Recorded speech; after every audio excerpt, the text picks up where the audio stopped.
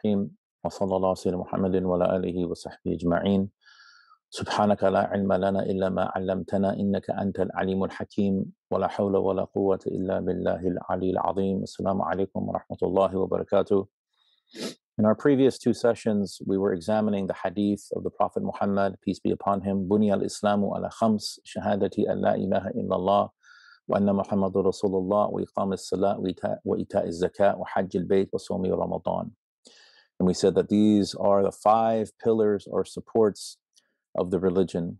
You know, I once asked a Christian apologist who was trying to basically argue against the Quran if he knew the 5 pillars of Islam. Right? So surely, if you presume to have enough knowledge to argue against the Quran, then surely you know the 5 pillars. I mean, it's so basic.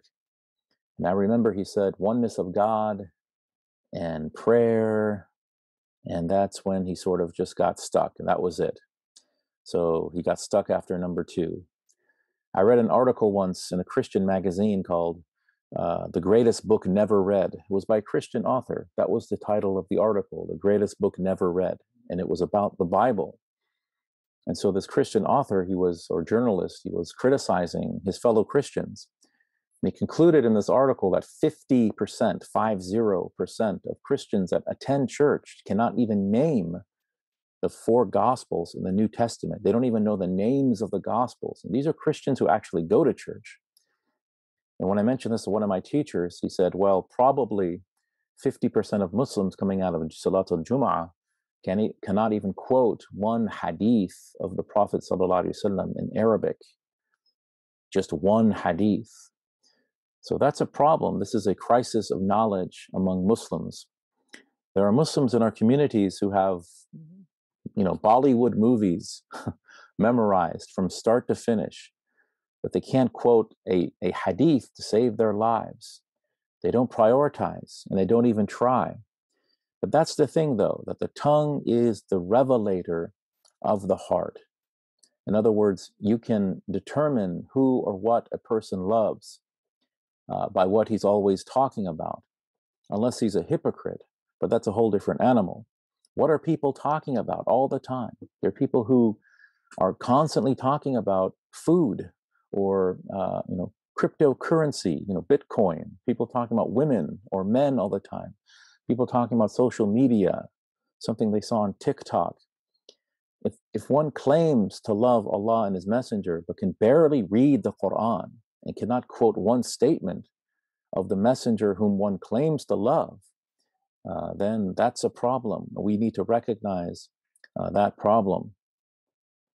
Now, interestingly, even though fasting is one of the essential supports of the religion, the Quran contains only one passage consisting of 5 verses, so 5 ayat that deal explicitly with fasting. So Al-Baqarah 183 to 187. However, the Quran is a book, as I say, is teeming with meaning. That is to say, it is an extremely polyvalent text. It has multiple layers of meaning and has an incredible wisdom density. Why is that? Because it's the ultimate, i.e., the last revelation of God. It has to stay relevant until the Sa'ah, until the eschaton, until the end of time. It was either Sayyidina Umar or Ibn Umar who said, if I lost the halter of my camel, I would know where to find it in the Quran. So that's true dedication.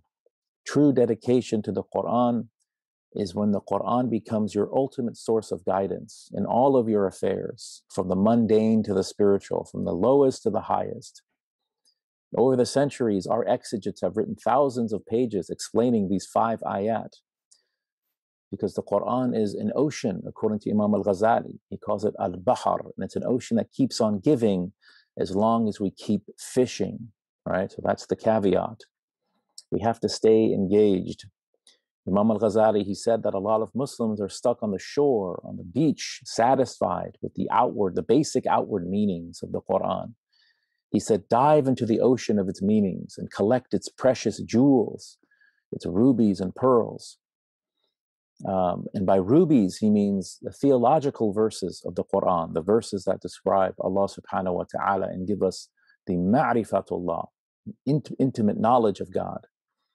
And by pearls, he means the verses that describe the way to Allah, the sirat al-mustaqim. So you have orthodoxy and you have orthopraxis.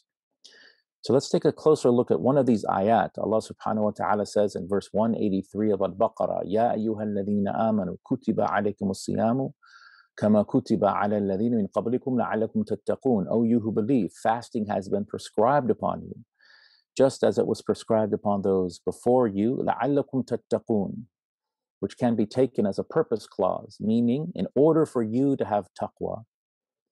Now, allow me to preface my comments about taqwa by saying the following.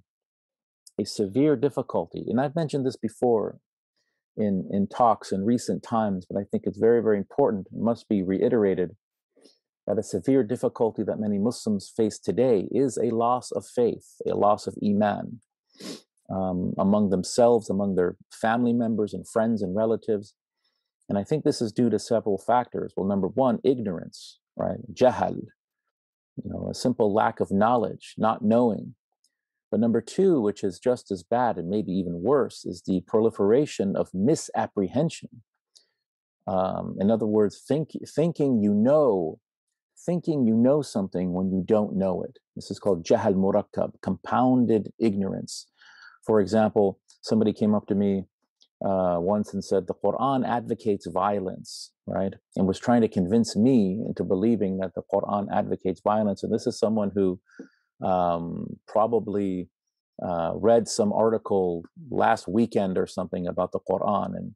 And I said, well, I've been studying this text for many, many years. He said, no, you don't know. This is what he's trying to tell me. The Quran actually advocates violence. So this is somebody who doesn't know the truth, but thinks he knows, right? This type of jahal murakkab. It's a very, very bad state. And then, of course, the third reason, the popularity of trendy modern philosophies and social movements.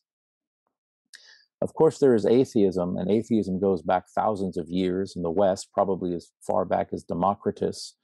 But since 9/11, there has been a renewed fervor of atheistic discourse. Some call it new atheism. In my opinion, it's really anti-theism. In other words, they're not simply arguing that there probably is no God. They argue that even if there is a God, that we shouldn't obey him. This is their attitude. It's not this idea that all, religions are meaningless, but if it floats your boat, then go ahead. No, they're saying that religion is actually evil, that religion needs to be eradicated. This sentiment was captured accurately by the late Christopher Hitchens, who said, there is no God, and I hate him. That is anti-theism. Now, there is one thing that all of these anti-theists have in common. They never study traditional or normative theology. They always focus on the social impact of religion. So Islam is bad because of suicide bombers or because of these fools called ISIS.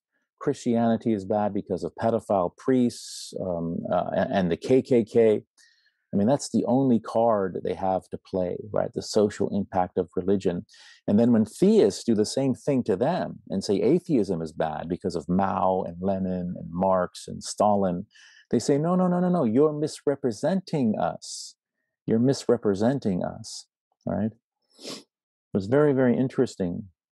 And of course, there's something called existential nihilism, right? This idea that life has no meaning, it doesn't matter. We're all Sisyphus, right? We're all rolling up these boulders, up these mountains. Life doesn't have any meaning. There's no higher telos. There's no purpose. Just maximize your pleasure because YOLO, right? You only live once. It's all about hedonism, whatever feels good, as long as you don't harm anyone else. That's the caveat they usually give, this kind of John Stuart Mill, the harm principle.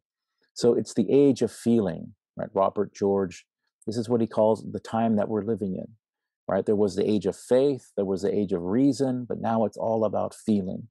Nowadays, things are no longer defined by, a sacred text or by the intellect, but by your feelings. We will continue with our reflections in the next session, inshallah ta'ala. Until then, assalamu alaikum wa rahmatullah.